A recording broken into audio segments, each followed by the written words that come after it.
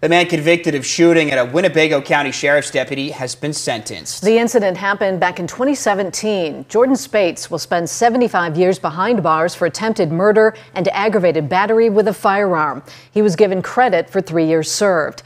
September 2017, Deputy Stephen Wright attempted to pull Spates over for speeding. He fled, leading Wright on a 100-mile-per-hour chase before Spates' car broke down. Spates got out and opened fire, hitting Wright 3 times. After a 2-week nationwide manhunt, Spates was apprehended in Georgia. He was found guilty by a jury last April.